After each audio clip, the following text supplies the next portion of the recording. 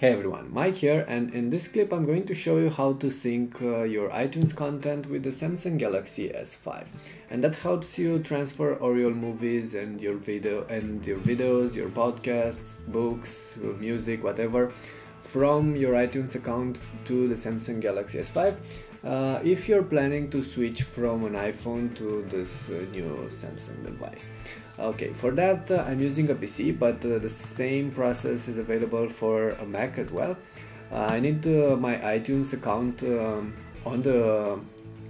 installed on the computer, and I've already created a backup of my phone on this computer. The next step requires you to go to Samsung's website, samsung.com/us/smart-switch. And in here you need to download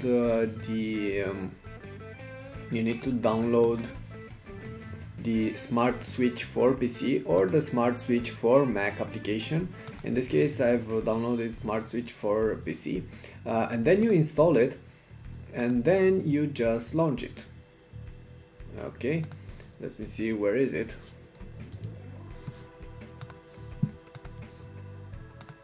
Okay, and when you launch it, you'll get to this particular screen. You'll need to connect your phone to the computer via the USB cable included in the pack, like this. And once you do connect it, the application will see this phone. And from here you get to transfer a backup from Andre's iPhone to the new Samsung Galaxy. Press next, and this screen reads up the backup and should let you select what you want to transfer from one device to the other, but let's wait for it to load.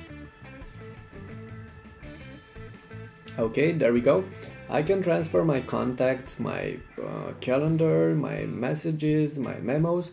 Can also transfer my music, videos and photos, my alarms, and my phone log, from what it seems, and of course my bookmarks. And you can select what you want from this and just hit start transfer and wait for the software to do what it does. Will take a couple of minutes probably. Okay, so once it's done, you'll get this message, and you just have to tap end or done or whatever it is, and now all of that content should be available on the Samsung Galaxy S5.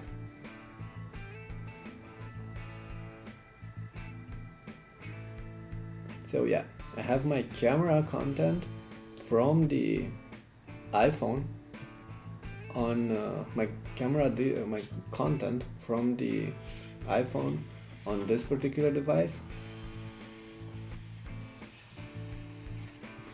and actually moving everything was really easy. Alright, that's about it for now. Thanks for watching. If you have any questions, leave them below.